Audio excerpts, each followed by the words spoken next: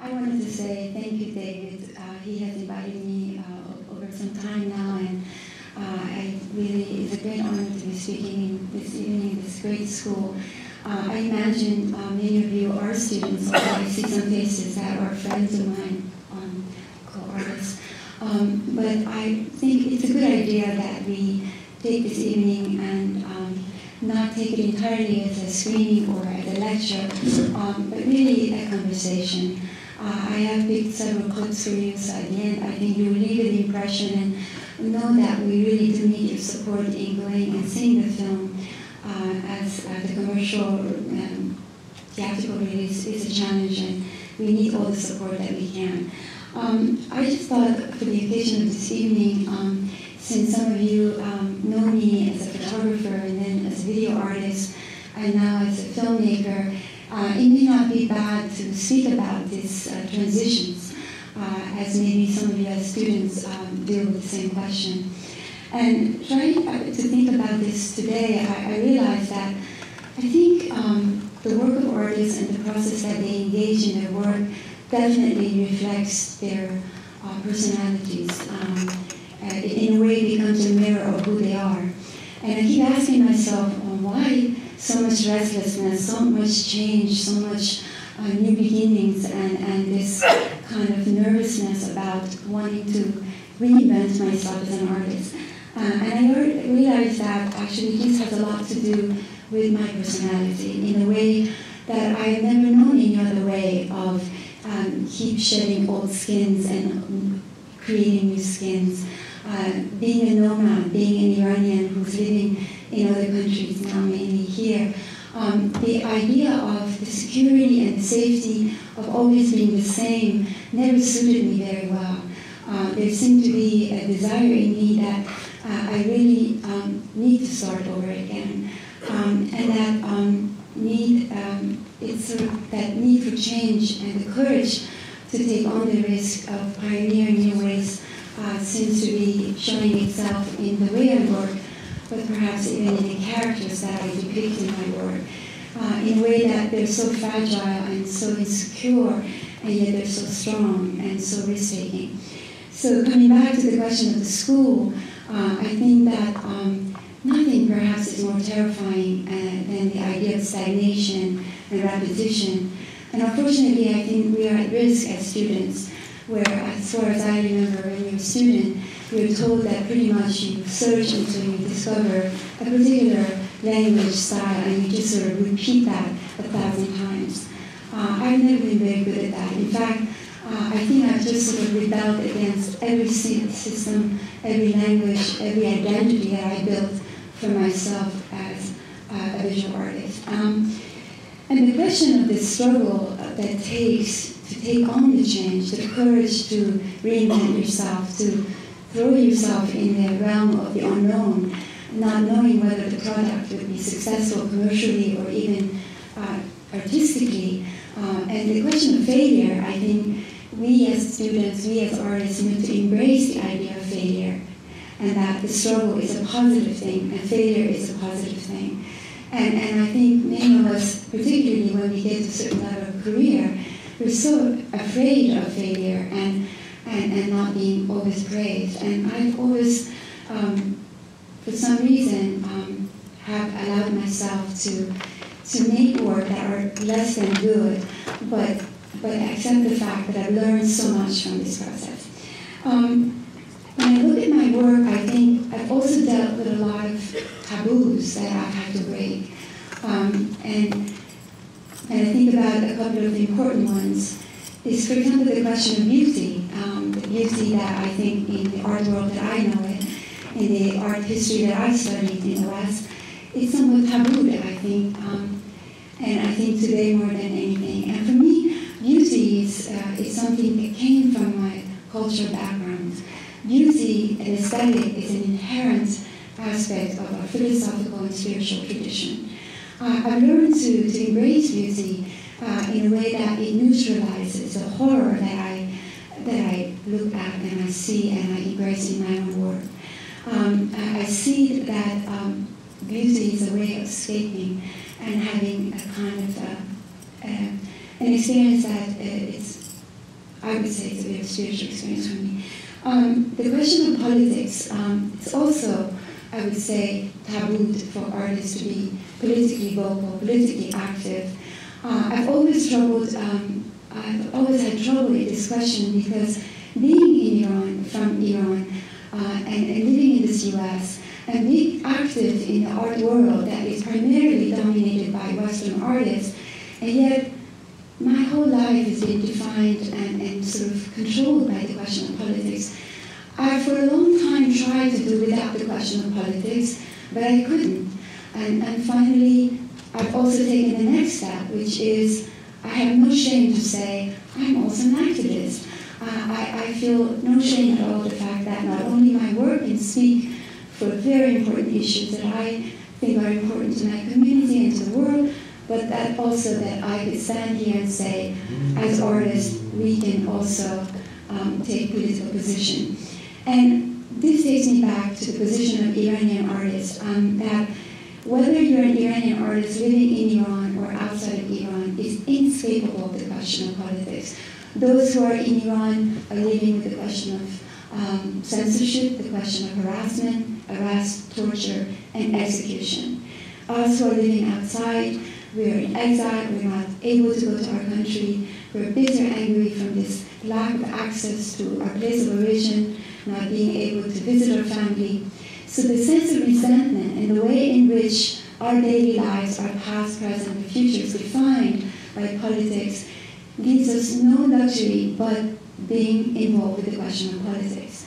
And I think this is something very different in this country, in a way that you have that luxury of distancing yourself from the question of politics. So having said that, I have friends now, for example, Jafar Kanahi, one of the greatest living Iranian filmmakers, in prison. I can endlessly name people. And so therefore, I want you to, just for a moment, imagine being an Iranian artist where your critics are not only the New York Times or Art Forum or Art in America, but the Islamic Republic of Iran. And the fact that if I go to Iran, I might get arrested, my family could be, et cetera, et cetera. Without being melodramatic, I just want you to realize that why it is impossible for us Iranian artists, and I really cannot think of a single Iranian artist, filmmaker, writer, whose work is somehow not political. And having said that, I think we need a little bit more activism in this country ourselves. The artists, I think, should also think about that art is not just in this void of the art world and the Chelsea galleries, etc. And again, this may seem more of a confession and more intimate of an evening because I imagine there will be students here. And I want you to know that I went to school and I had to abandon school for about 10 years to return to school, to making of art. And the only reason of my return is my faith again in art and in the way that it could have an impact above and beyond galleries and museums and commodities. If I could now look at my work throughout, and I'm going to briefly talk about its transitions, whether it's been a photograph or a video or a film, there are certain things that are constant.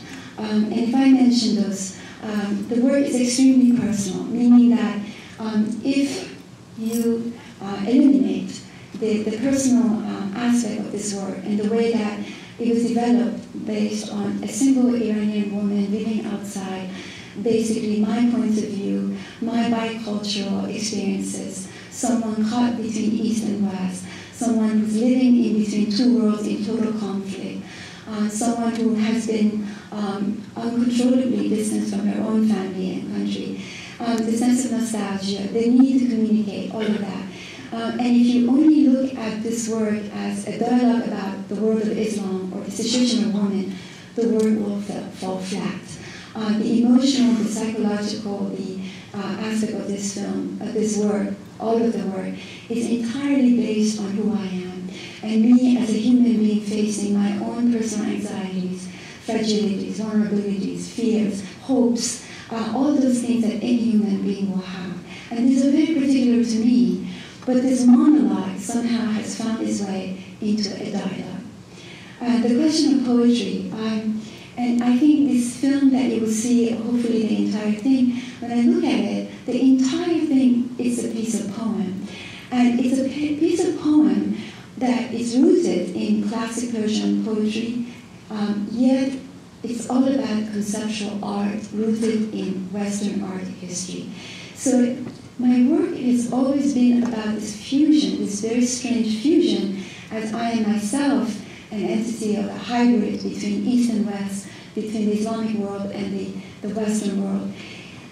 Every work that I have met in some ways borrows from the art history as we know it in the West, and yet a really long history of poetry and tradition, the Islamic and Persian work. And the second thing, the third thing I wanted to point out is this subject of duality.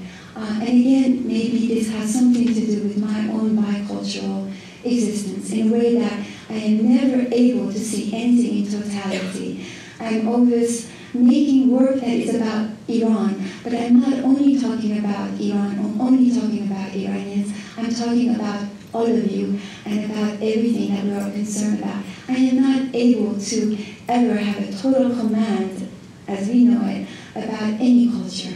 I can never speak with truth about the country of Iran, but also I can never completely speak truth about the country of the United States. So whatever I make is a projection of who I am and in the way that my communication will never be pure. So in that sense, every work that I've made has this sense of personal, the social, the local, the global, the violence, and the spiritual, etc.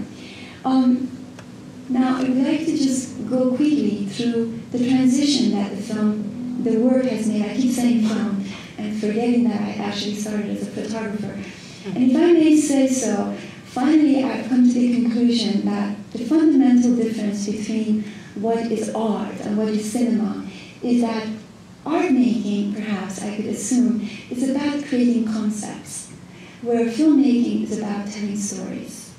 And when I look back at my very first work, and I won't stop and explain in detail about the themes of each work because I would like us to get to the film and spend more time on it. But for example, this group of work, Women of Allah, again, it was a conceptual attempt to depict the character of a typical martyr. Again, the sense of duality, the sense of submission, and yet defiance that I sensed in this character. Someone who loved God and was devoted to her religion, but was willing to commit cruelty and be violent, and ultimately had an obsession with death. These were not really stories, but were about creating this sort of characters, these beings that sort of represented ideas of the Islamic fundamentalism as I recognized it when I went back to Iran. And again, at that time, it was my very first group of artwork, which was when I first returned to Iran after 10 years of not making work. And at this point, again, my approach was very conceptual, that I was going to minimize my vocabulary to the weapon, to the veil, to the writing, and to the female body. Soon later, as people started to know me as this photographer who basically wrote on the photographs. At the beginning, most people actually hated those photographs. They said, oh, I'm just trying to sensationalize violence of Islamic fundamentalism, etc. But soon they became very marketable and people started to buy them and collect them. For some odd reason, I decided to go toward video. And when I look back, and I think the reason, if you look at them, even if you speak about the aesthetic of this, they're very much similar to the Women of Allah in a way that they're so monumental, they're very sculptural. So in other words, for me, it was this idea of taking the power of still photography, but giving it a little bit of a story. And also that by video, the moving image sort of moved away from this idea of objects, but creating an experience.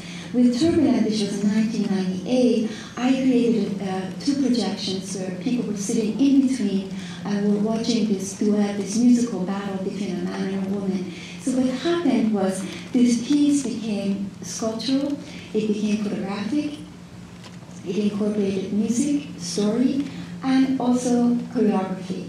And the most important thing for me was the idea of getting out of the studio, and that truly if making art, as we know it as studio art, is a solitary experience, there is something wonderful about working in film and video that is a very communal experience. And for me, being the person that I'm very grassroots and really care deeply about going to communities and us beginning to work in Morocco, it opens a huge dimension for me in the sense that I never directed a film before, I never worked with professional crew before, I was just storyboarding, the ideas were very conceptual, once again, men on one side, women on the other side. The story was really not a story, it was just a kind of a choreography of dance, a movement of 100 men in a fortress and 100 women toward the sea. This became like a poem, but it really sort of opened up this whole realm of possibilities for me. That look, I don't have to abandon photography. I can continue with photography. Every frame of this film, Rapture, was a photograph, but yet it was moving. Yet it allowed me to tell a little story. It allowed me to bring music. It allowed me to do choreography, and also to create an experience that for 10 minutes it could, create something very different than if you were just passing by a photograph. I also fell in love with the experience of working with a team in filmmaking. At that point, I met my colleagues, who I hope Georgia will meet us later tonight, and Susan became the singer, and many of us continued. We were Iranians, we were all living in exile, none of us could go back. We were all going to Morocco, and it was just an amazing opportunity for us to become a community that is artistic but also incredibly close culturally. So I'm going to now focus back again on the transition of still photography. Again, as you can see here, every single frame of this film was a particular photograph. Less narrative, far more aesthetic. And always working with a storyboard, not really writing a script. In year 2000, the film Fervor that I think I made for the Whitney Biennial, the story became a little bit more expansive. I remember that was the first time I actually worked with professional actors, but it really very much borrowed from the aesthetic of Turbulent, Woman of Allah, and Rapture, in a way that once again really focused on the masculine, the feminine, the black and white, and the way the camera moved, the way that the music involved itself, the whole experience became very highly stylized and aesthetic. So from 1998, when I made Turbulent, up until 2005, I guess I made about 13, 14 videos. This was one film that most of you have not seen. It was the closest I could say to a short film. And it was called The Last Word. It was about an experience that was very similar to mine of a woman who's a poet, a woman of imagination, going to face her interrogator. Oddly, this film that was shot in 2004 has great resonance for a lot of us artists. People who are in prison, people who are constantly being considered criminal because of the power of the imagination. And I really feel that in some ways this again pays tribute to the power of artists in the Iranian society, in the sense that they speak the voice, the heart of the people, and they really do create a threat to the order of the government and the society. And this at once gives you a lot of power, but at the same time, it's really paralyzing because you're not free. So this film was a sort of a 20-minute film that really paid tribute to this encounter between a man who represented the banality and the rhetorics of the government versus a woman who's a poet and is a woman of creativity and power of imagination, and that he attacked her with his word of rhetorics, and her answer was in the form of poetry. Again, continuing on with the video installation, some of you may have seen this video that I collaborated with Philip Glass for the first time using color, for the first time using, working with an American composer, which later led on to Ryoichi Sakamoto, who just did a beautiful composition for Woman Without Men. But again, us working in Morocco, again, not really ever being able to work anywhere like in Iran. So Morocco, Mexico, Turkey, and now Egypt have become our places where we actually go to make believe that it's Iran. So I actually feel very much at home in Morocco. So again, the story didn't really exist here. It was really very much organized like a poem. But with Tuba, another actually film that we shot in Mexico. But interestingly, If Woman Without Men focuses a great deal with the subject of an orchard that becomes a place of exile for the woman. Now I understand why after September 11, I made this film, which to us Iranian people, and I think internationally, universally, the garden represents a symbol of paradise, a place of refuge, a place that one could feel secure. In the Iranian culture, it has also political ramifications. It's a space of freedom. So for me, after September 11, I felt a great sense of vulnerability living in this city. And I made this one piece that created a sort of a metaphoric connection between what this tree of Tuba that comes from the Quran, the tree of paradise, and the garden as a sacred space, and then the people who ran through it to take refuge, and a few men. I promise not to talk in detail, but here I am. Some of the men who obviously represented people of power. Soliloquy, another double projection that I actually performed in it myself, but another kind of aesthetic exercise you really hear the question between East and West, traditional society versus modern society, and a woman being literally caught in between the two. These are all, I think, 1999. Now, why cinema? I'm going to, first of all, explain to you that I think my interest in cinema began in 2002. After doing so many biennials, so many exhibitions, I felt that I needed to take a step back from the art world. And I think that by now, having felt closer to the language of cinema, having found a kind of seduction towards cinema, the idea of storytelling, the idea that all the work I had made up to now treated the characters, people, as simply statues, that I never learned how to go inside their minds. And if you think back about Rapture or Turbulent or Fervor, it was always devoid of identities. The people became more emblem or representative of a larger subject. And for me, I wondered, could I really tell a story? Could I really make a film that goes into character study? Could I write a script? All of that. At the same time, I have to say, there was a rebellious in me that I wanted to step out of the galleries of walls, the walls of galleries and museums, and go closer to the grassroots. For me, there is, and I'm sure some of you will disagree with me, there is a democracy in cinema that I don't find in the art world, in the sense that it's unimaginable that you can go today to any contemporary modern museum, that you can comprehend anything that is hanging on the wall without having some education of art history. But you can go see a film and see a story and watch a story and understand it without the need of having studied the history of cinema. I felt cinema is closer to the popular culture. I felt the entire Iranian community that knew me as an artist, but never stepped inside of the gallery and museum to see my work. It was too enigmatic, too inaccessible. And so I said, could I make a work of art that my own mother would understand? Could I make a film that is at once true to the power of visual art, the aesthetics as we know it, the enigma that we carry, and yet give it a story that is comprehensible and is possibly even commercial.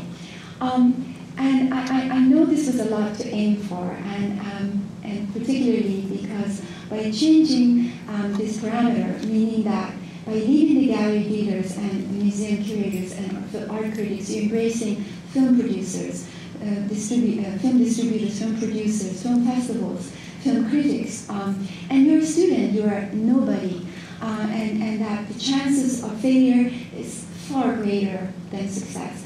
I knew that, but there was no way to stop me, and I'm not trying to sound courageous, but I felt so strongly that I needed to take a stop from the art world and to take on this risk. Now, then the question was, what story were you going to go into making your first film? And this was really a hard one because, I read so many books, Iranian novelists, etc., and I finally came across the book A Woman Without Men. I had an obsession with Iranian women authors, and mainly because I feel as an Iranian woman, I felt a great strength in them, both in their art of writing, but also as a life that they had lived, in a way that I idealized them as women who struggled in such difficult situations. Shirin Neshat is a woman who spent several years in prison, I think once for 5 years. She had suffered from absolutely everything you can imagine: mental illness, separation from her son, and exile and poverty.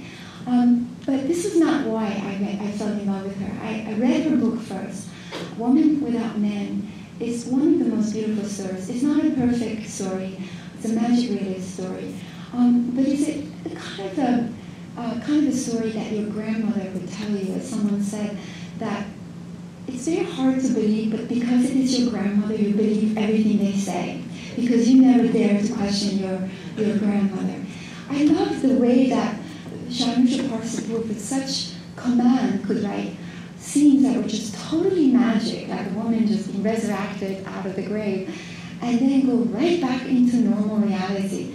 And I thought, it's either her mental illness or incredible courage.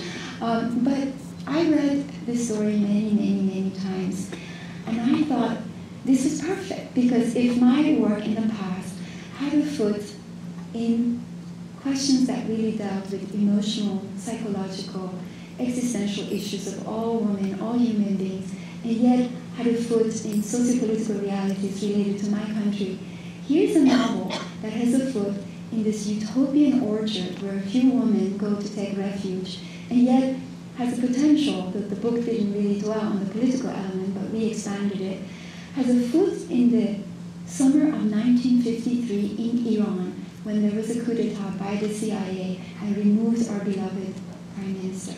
So I thought, I cannot think of any better balance than navigating this philosophical, spiritual, emotional crisis of this woman versus the social crisis of the country. So, in a way, the country and the woman became one. So the country became a fifth character. Of course, me and Shoja, who just entered the room, we worked 3 years on the script to make this work. Also, I have to say this novel is beautifully visual. I could not imagine any novel that could lend itself to more magnificent images. What I underestimated was the struggle. And I don't want any of you to underestimate the transition that an artist makes going from a 10-minute film to a full feature-length film. It's not just the script, and it's not just long years of working. It's many, many, many others. I think the most difficult is, would the ultimate final product be worthy of that 66 years of work? Does it translate to a general audience? Does it keep the right balance between visual arts and cinema? And the authenticity of the period that it takes place, the novel that is so loved by Iranian people. So as I stand here, the film is just opening, so we are getting reactions. I'm not going to talk too much more about the film until I come, but I wanted to give you this introduction. And that these images are actually, I have to say for the art students, that along with the feature-length film, I created 5 video installations that each focus on one of the female characters of the novel. Mahdod is a woman from the character of the book that I actually eliminated from the feature. She was far too magic. but we kept 4 others. But I made the video, and I hope one day we will have a museum that would invite us in New York one day, where I could show all 5 videos. And then you'll understand the logic that we went about editing just 5-10-minute short video installations that basically focus on the characters as opposed to telling the whole story of Woman Without Men as opposed to the feature. Zarin, I think some of you may have seen the video installation at Barbara Gladstone Gallery, I think it was in 2005. But this, of course, I made photographs and along with the video installation. I also saw someone else walked into the room, the production designer of this film, just flew in from Germany, so I will have him come later, who built all of that, what you see here. Creating Iran in 1953 in Morocco with a small budget was no small chore. We'll share with you that later. These are some of the artworks that was produced. I'm going to just go fast through them because, again, I would like to leave as much as possible for our discussion and your questions that might come up about the film. I have chosen basically 3 clips. You'll see about 35 minutes. Basically, between the 3 clips, you'll have moments of black. And then I hope we'll come back for Q&A, and hopefully you'll go and see the whole film. Thank you for your patience.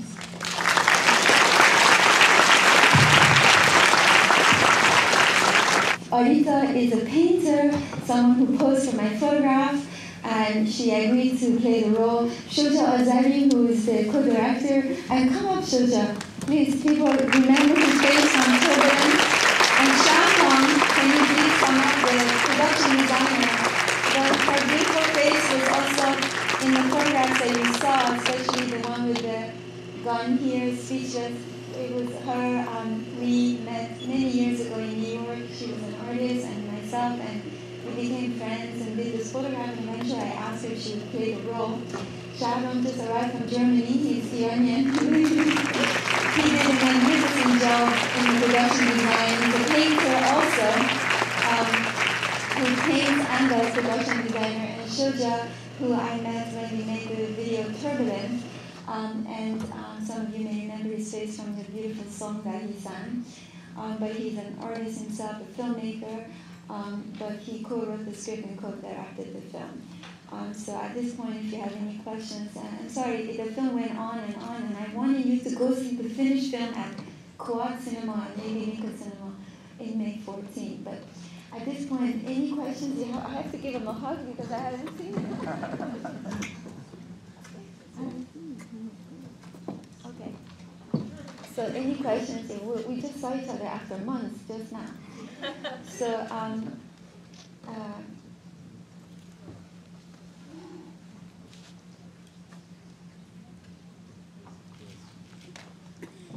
what was the most difficult part? Okay, that's much better. What was the most difficult part in transitioning your creative process into the cinema and making it more story-oriented? Well, I had the luxury to have Shoja, who has worked with me for a long time and knows my work very well. I think that when we work as visual artists, for example, the question of pacing, when I make videos, I'm very slow. And the nice thing about gallery and museum audience, they're very patient. And if they get bored, they just walk out and see another video. But there's never a question about losing their attention. But when an audience sits in a seat in a theater for 2 hours, you have to think about pacing. And the other thing is that the images themselves can only hold attention for so long. In fact, sometimes beautiful, strong images can be very dangerous because they can distract from the continuity of the story. And you don't want to get lost and drained by just one beautiful image after another. So the continuity of the story, the narrative connection, and the way in which you make people feel close to the character, it was the most difficult for me.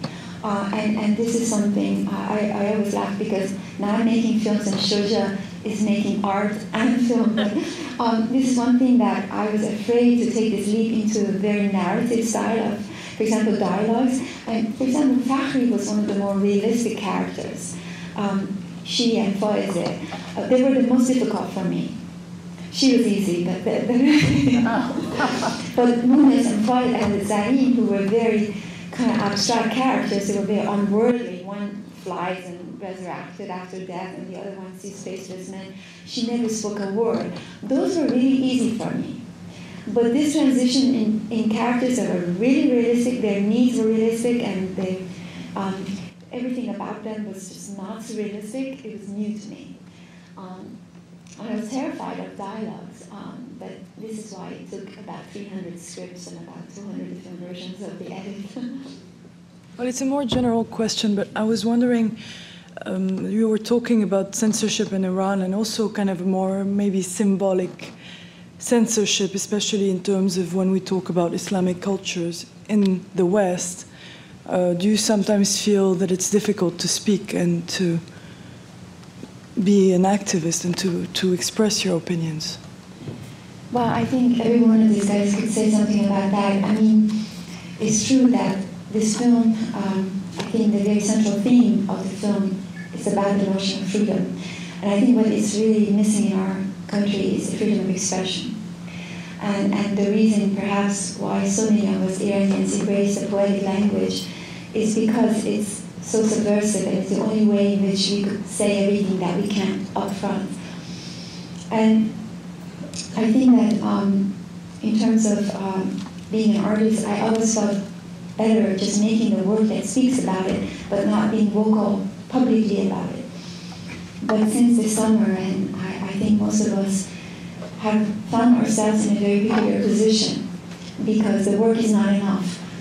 Some of us do have a presence, do have a voice in public, and if we can speak out for the process of democracy and the young people who are in trouble, we have an obligation to do.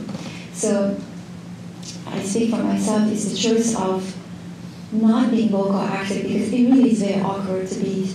Today I found myself, just since this is an intimate evening, my friend Jafar Panahi is in prison, and we're trying to do everything we can to help him. I went to a luncheon for Tribeca Film Festival, and I was sitting next to a man who works for Hillary Clinton. He's his advisor for the Middle East. Somehow we're in the same jury.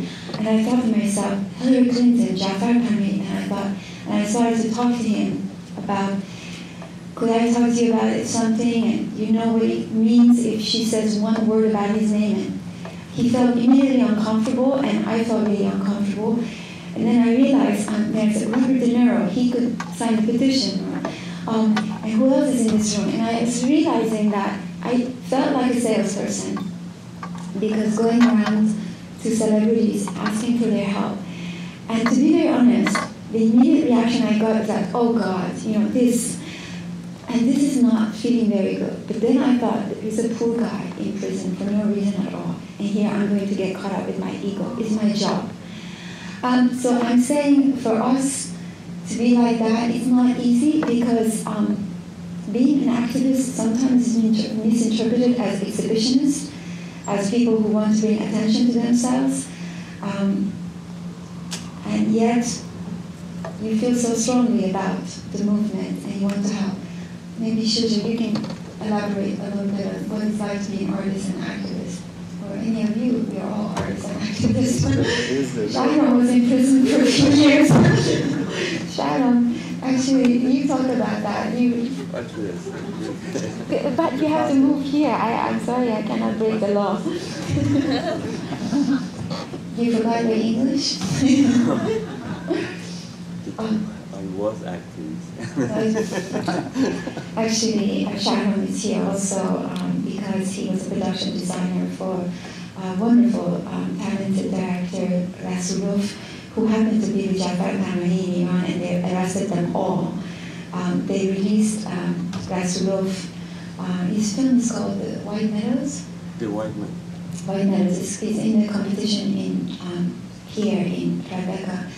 And they took his passport away, and Sharon is here to represent the director film. is that they work together with Jafar Panahi. Yes, And they were in the house working a short in 4 film. o'clock in the morning, they was by the shooting. Take the mic. Oh. Take the Yeah, mic. Jafar, Rasulov and Jafar Panahi was making the film.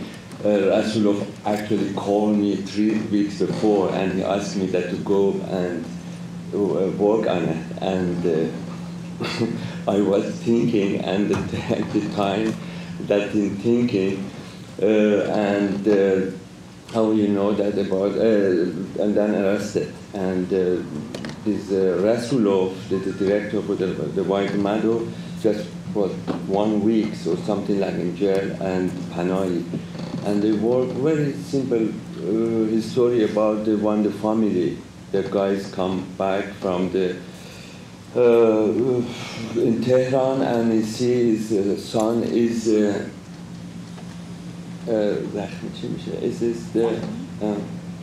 injured in the house. That's a film start. But and the Iranian government said it's something filmed for the government or something like that. That work together. Rasulov from Panahi and Rasulov, Panahi now is in there. Panahi is the one the really best Iranian filmmaker, and always he did 6-7 films and never show in Iran, and that's very terrible for our Iranian artists, for all the world to see one the really fantastic filmmaker and for no reason to be in the jail.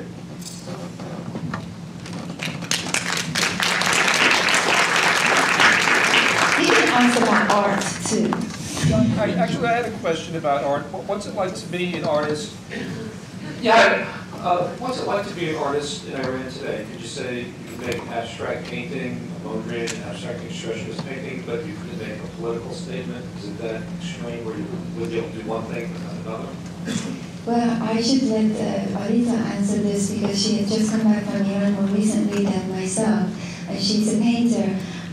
My feeling is that most Iranian artists who are successful don't show, mostly they don't show their work underground, or they show in Dubai or United States or in the West.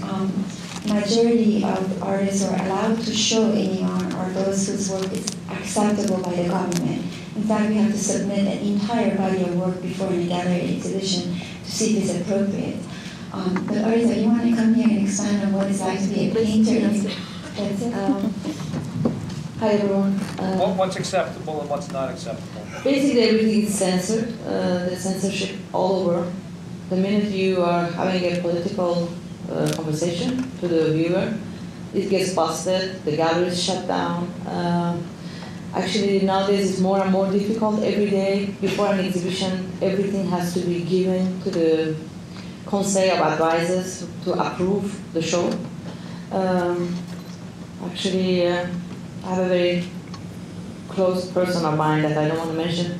You never know, years of listening, that she had major, a collective young artists, that they had a very political, strong political view, and it was all expressed in their work, and the gallery was shut down. So it's really not easy, and many artists leave the country however they can. The work that gets exported outside, like sent outside, we have to like sneak it out basically. You cannot ship it normal situation. I can no longer go back to Iran. It's not easy. Is it because of me? Yes. The collaboration eventually got deeper and deeper and deeper. But I don't want to go back to Iran. This is also not the truth right now. It's become very cruel. A lot of people are disappearing, a lot of people are being tortured, a lot of people are being killed, and nobody talks about it, and it's all hush, hush, hush. Voila. But actually, Shoujo, maybe you can mention about your own struggle for the work that you're about to show in New York and how controversial that has become. Do you want to share that, or is that too intimate for the moment? It's okay. He's having issues himself on this end. Anyway, so only problems. Maybe this is good for the American students. They realize how free they are. And maybe so much freedom is not a good thing. Getting spoiled by that. A little hard time is not so bad. Yes. Hi, thank you. I'm curious about the positive reactions that your work has received from other women not exposed to Western art, so other women who view your work not through the filter of Western art, whether in Iran or these? Whether they are you asking me the question if they're positive? Or what were the positive reactions? In Iran, they cannot really see the work, although I have to say something really wonderful. Our very first premiere of this film was in Los Angeles, April 9th. On April 8th, my sister called from Iran and she said, I just took our mother to the movie and we decided to go next door to a shop. And guess what? I just bought 5 copies of your film. I love the piracy. The film is not even released in the US. They already copy it and sell it at the stores. A film that is completely taboo and completely a problem for nudity, for side religion. I love the courage of the young people. May I say that this film will never be completely endorsed and not completely resisted and denied by women, men of cultures, different cultures. I think this is a film that would be for sure controversial. I've shown this film in Dubai with a room full of women with the veil, and I was swearing that they're going to walk out as soon as they see Zayn naked in the bathhouse or some of the scenes that are very strong. No, never even mention of it. And yet I've seen American people walk out of the room when they see Zayn naked scrubbing herself. The truth is that the women in this film, their crises are not only about Muslim women. Fakhri's obsession with wanting to start over again, wanting to be a singer, wanting to be desired, Zayn's problem with anorexia and the desire to be saved and loved, Faiz's rape and the fact of having to cope with that, and Munis's desire for social justice and activism. These are all very universal issues that I don't believe that you could reduce to an Iranian woman crisis. But nevertheless, I have to say this film will not be one that would be loved by everyone. It would be a lot of discussions, and that's a good thing, but it would be controversial, like everything I've ever done. I wanted to ask you about the particularities of the female characters and as well as the overall reach of the culture. It seems like when you get into the individual characters of the anorexic woman and a few others, they eventually become so desubjectified, if you want to use that word, that they have to hallucinate because there is no other option. And in the form of a group of the party, the way that the man begins to play the instrument and sing in front of the soldiers, the only escape is that absurdity of playing for the soldiers. And I wanted to know if you thought there were any way of presenting an escape route for maybe the face of a larger group of people, or if the seriousness of the larger group of people of the culture is kind of the overall message, and it's just that kind of brick wall, or not necessarily a brick wall, but it's a lot of little chinks of absurdity and magical realism and hallucination that can break that down. Yes, and the question you asked is a very good one, and it's very complex to answer because this film was very ambitious. Because on the one hand, we really wanted to get to the depths of each woman's and individual dilemmas that transcended the specificities of the country and issues of ethnicity and all of that. And yet, we wanted to recreate the social crisis in Iran at the time. We were very adamant about characterizing Iran in the 50s, when it was a secular society, when it was a very sophisticated and complex society of diverse group, very wealthy, upper class, westernized people, very religious people, communists, pro-Mossadegh, all kinds of people. And that whenever you put all these people together, there's a kind of an absurdity and a wonderful accidental things that happen when you put very diverse type of people. And there is something to say about Iranian people that we really wanted to capture in this film, which is, and I think to this day it happens, the worst of moments and crisis, they manage to recite poetry and laugh and have humor. Like when Jafar Panahi was arrested, they were having a party, they came and arrested 16 people, just like this party that was raided all of a sudden.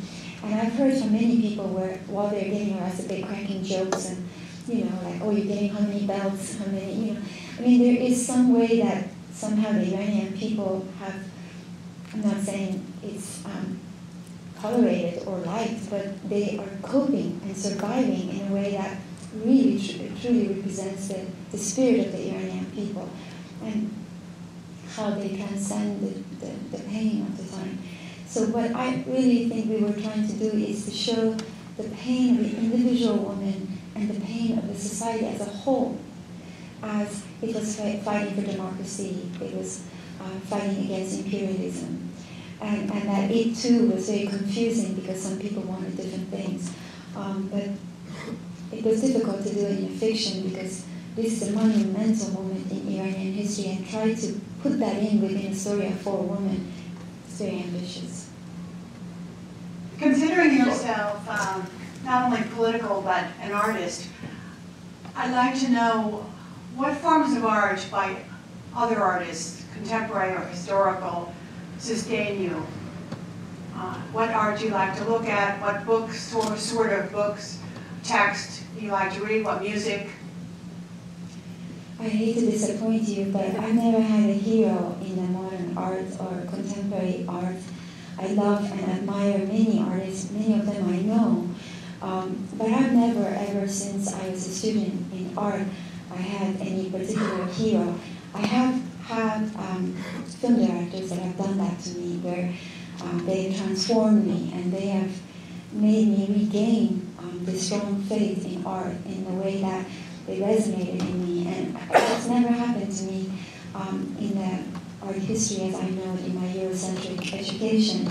And I watch Tarkovsky, and maybe because he's from Russia, his culture, the oppressive environment, the darkness of his stories, yet the poetic and the emotional, philosophical level of his storytelling and his images really move me.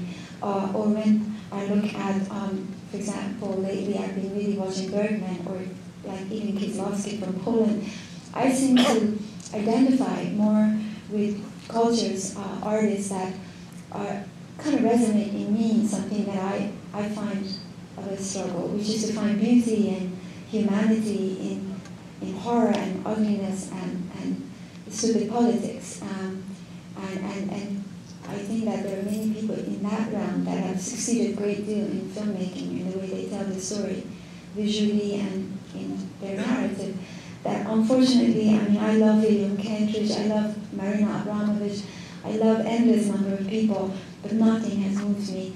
And I remember when I met a great teacher, a Iranian director, he said, I ask you to see these films, and when you see these films, write down the date that you see this film, the hour, because your life would never be the same. And I really believe that some great work of art, great films have changed me, and I'm grateful for that. The song that you had in the movie, this guy singing, is very much like the ghazals that we have in India.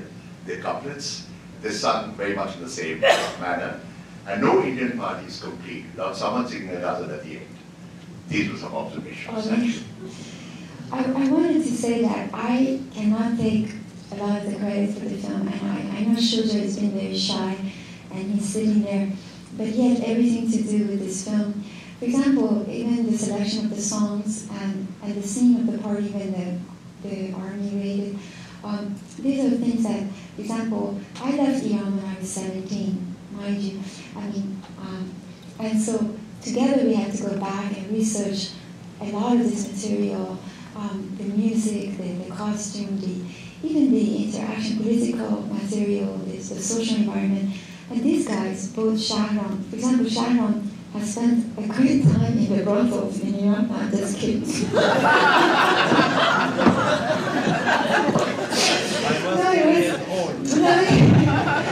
was like a great, it was this question of the brothel that was actually a city of prostitution that during the Shah was actually allowed.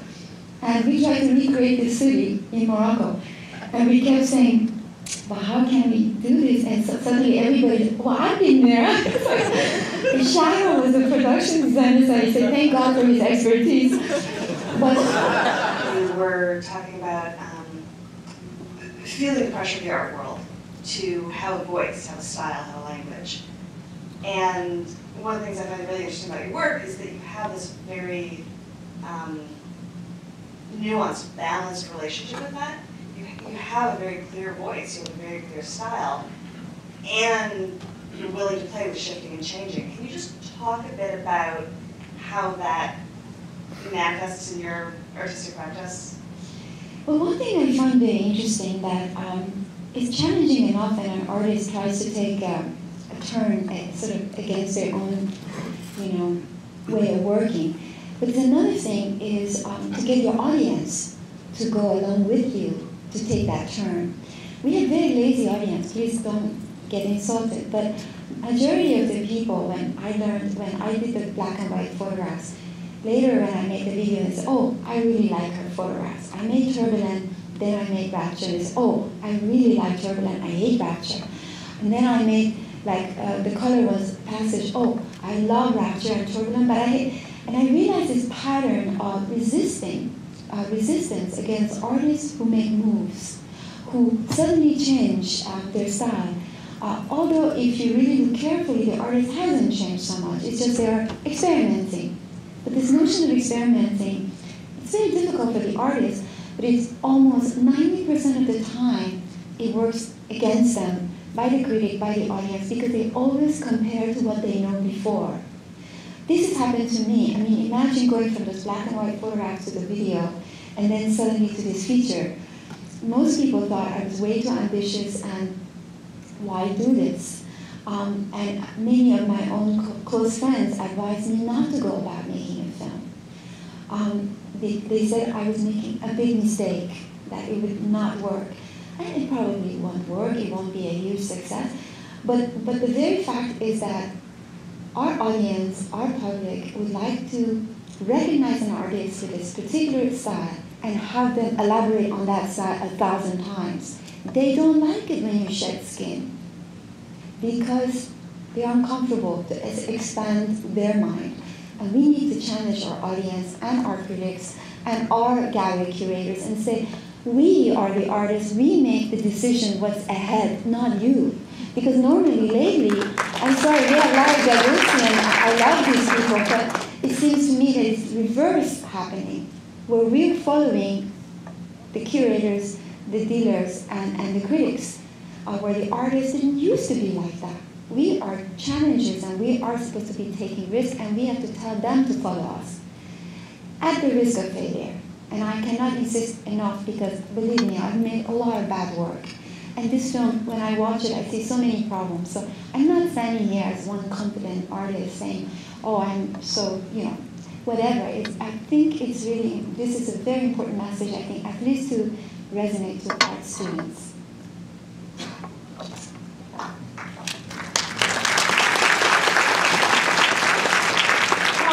You mentioned you had a friend that is a political prisoner. Is he in a U.S. prison? No, he's in Iran. Oh, okay. I wasn't sure who you were referring to, and what can we do to help in any way? Well, thank you for asking that. Like today in my conversation with this gentleman that I won't name his name, he said, well, does he have a U.S. passport? I said, I can't believe you just asked that, because he is actually one of the first people who encouraged Twitter and Facebook to make sure to keep the channels open for young Iranians who were sending, videos from Iran. And he himself, this young boy, told me tonight, he's very young, that what is phenomenal is how that video of Neda dying, the amount of time it took from the moment it was shot in Iran, sent to New York or to US, and Obama saw it by 2 hours, and then Sarkozy and this and that, the power of technology. I said, but excuse me, sir, you're talking about a generation of Iranian people who have inspired you. You're talking about them as if they're so heroic. You're talking about defending them, talking to Twitter and this and that, and yet you're asking me if they have American passport. Jafar Panahi is an artist who has made great contribution to the world film. He is not not just some local artist, even if he was. These people are fighting for democracy. Democracy is basic human rights. If we don't defend this democracy in Iran, it will all like spread everywhere else. So how can you be so inspired, publish their images here and there, and the minute they get arrested and quieted, then you turn your back and you say, well, doesn't have an American passport. I was actually really upset. At the moment, we're trying to do petitions, but the petitions for the government of Iran only works when you have huge names. We're writing letters. Most newspapers don't want to publish those letters at op-eds anymore because it's not topical anymore. And when I was in Italy, every single person talked about Jafar Panahi. In this country, nobody knows who he is. He won the Golden Lion in Venice, and he has the white ribbon and the circle. Yeah, and he's, after Kiarostami, Jafar Panahi is the most significant. And the only crime he has is he wore green shawls in Montreal as he was in the jury at the festival. And then later he showed up at the funeral of Neda. And later they took his passport away and he still was talking publicly. I guess he wasn't silenced enough. So now apparently they've given him 3 years, or I heard lately, and 50 beats and lashes, yeah. And this is unacceptable. This is unacceptable, and this is a lawless country. But we say artists belong to the world. I'm sorry, but all these prisoners need the same. The thing about Jafar Panahi, when his wife said, don't worry, everybody internationally is doing something for you, he said, I don't want you to help me. What about all these other people who are here? If you want to help everybody. And it's really a difficult situation. This government is atrocious. And there is nothing they can listen to unless Hillary Clinton or Obama goes, unless I don't know who else, but very few people. I'm going on about this. Sorry, I don't want this to be into a political rally, but thank you. I think by mentioning his name every time you can, so he's not forgotten. I think everybody got really depressed.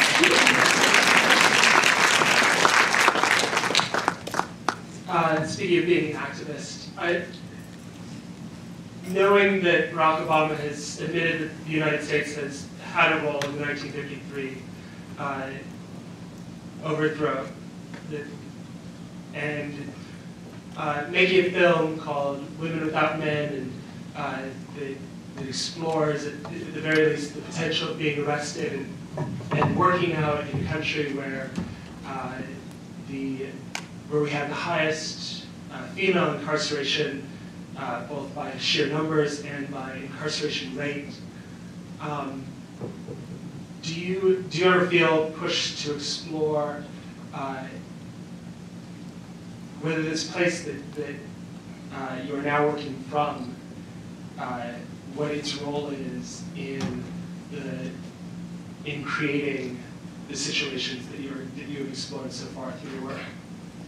Well, I think that, first of all, I feel as American, as Iranian, and I think this film, in a way, is the first time that I bring the critique into this country, because this country is not as innocent as it looks. And as much as I love being an American, I also think that if there is democracy, we should be able to criticize ourselves. And that this film, and me and Shoja deciding to put so much focus, because in the novel it actually just is in the background, the 1953 coup. The reason that we wanted to emphasize that is because there is an amnesia about certain criminal behavior of this country in other foreign nations. And in fact, that Iran had democracy, and that this was an entire conspiracy that was organized by the CIA, that ever since September 11, there was all kinds of debates about the groundwork of the antagonism between Iran, Middle East, and the US. No one seems to be talking about it. And the US talks about going to Afghanistan and Iraq to bring democracy when they, in fact, overthrew democracy. I mean, assuming that Dr. Mossadegh was a democratic leader, and I think most of us believe he was.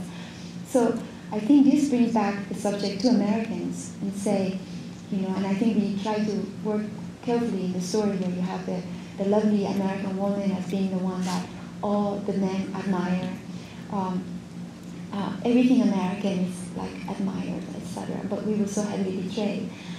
So it's us looking back at this country and its own history in countries that now appear so barbaric and inferior, and it declares itself as a superior and the rights one. And so I think at the same time that I myself have so much problem with my own country and government, I really think that a lot of Iranian people feel a lot of resentment because they feel we wouldn't be where we are today had it not been for the coup d'etat of 1953.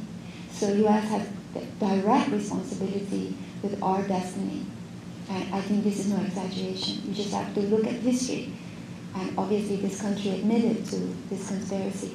So other than that, I'm not a documentary filmmaker. I'm not someone who wants to be didactic in a real obvious way. And the only way I can see it is if I can weave this information into a narrative that somehow still becomes a fiction.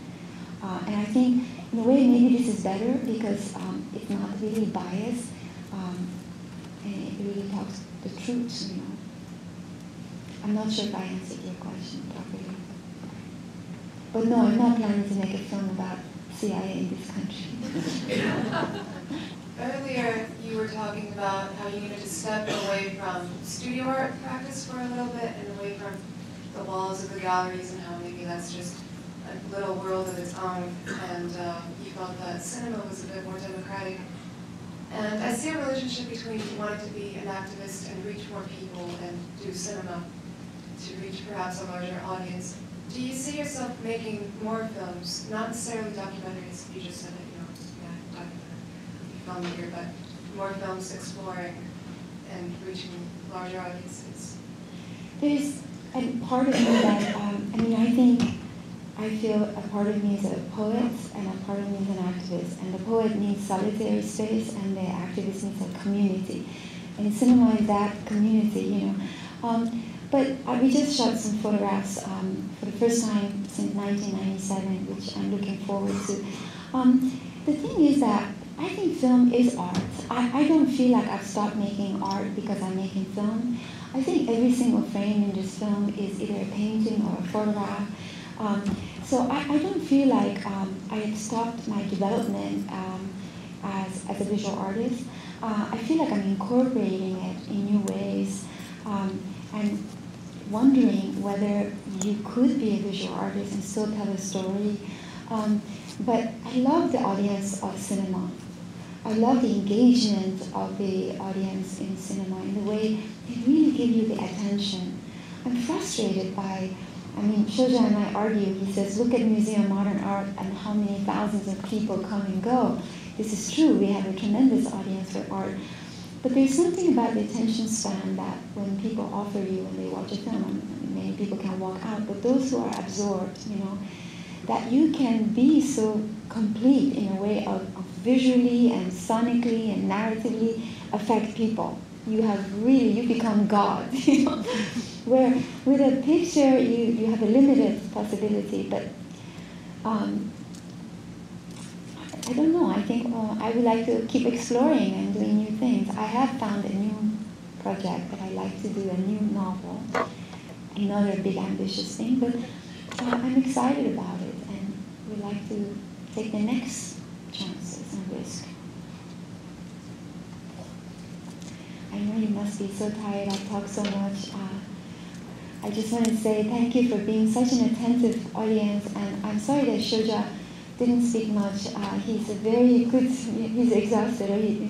But thank you for being here. Please support us in seeing the film. We need your support, otherwise it will be a failure, for sure. Thank you.